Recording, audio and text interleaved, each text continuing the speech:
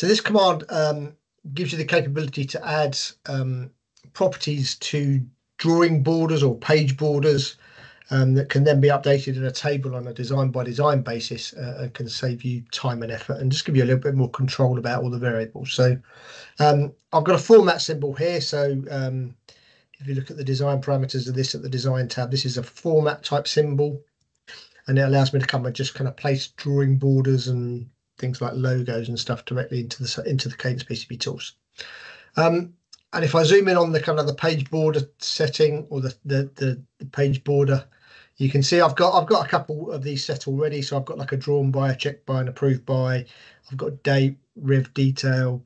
So I'll go through the process about how you add a variable, and then we'll update in an actual board file. So if we go to the setup menu, custom variables and place, I get this default option over here where I can put in a variable and a variable name, pick the layer that I want it to go on, size, etc. There's different types of property we can add or variable we can add, custom variable.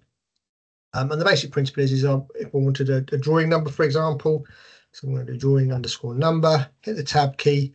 It then gives me this placeholder using the same name. As long as it's got a placeholder, it doesn't really matter what this text is. So you can put any text you like. I'm just putting a place. So I'm just going to increase the size, and then I'll specify that as drawing number. And then I want a revision. So let's do a rev as well for revision, and maybe just decrease the size of that one. So that's the basic principle about how you effectively add the variable name. So if I then save this this drawing format symbol, and then if we go back to a board design, so standard PCB editor command, there's an update symbols command. So I just want to do another symbol. I want to update my drawing border. We'll just ignore the fixed property, and we will refresh. And if we close that and then we zoom in down here, you can see my drawing blank or border has been updated with these variables. So if I wanted to make changes to these, if I go to the setup and custom variables, there's an update command, and then it gives me the capability to come through and fill in data here. So you can see I've got some of them are populated already. I've already got some names in here. Maybe let's just set the date of that. So that's today's date. 24. My drawing number is going to be dot dash, and we'll just put a few numbers. My rev detail is going to be initial issue, and I'm happy with that. So I click OK, and then we'll do a setup and custom variables update, and we'll actually update the variables, all of them, and then that physically populates. You can see those values get populated here.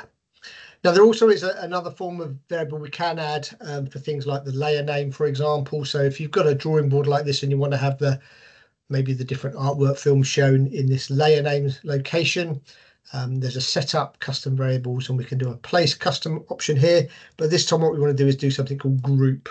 So I'm just going to give the variable name, maybe called it artwork.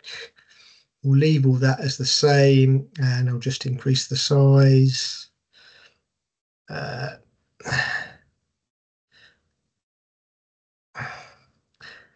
That's done. And then if we go to the setup and the custom variables, and we'll do the update command here.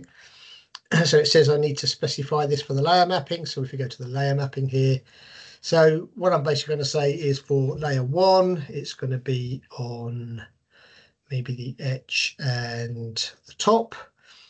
We'll then add a row, and we can put effectively layer 2 here. And again, this will be etch and layer 2. So you work through the process, and then when you've finished with this and you do an update all, that will then effectively add the drawing name in there with the different artwork films.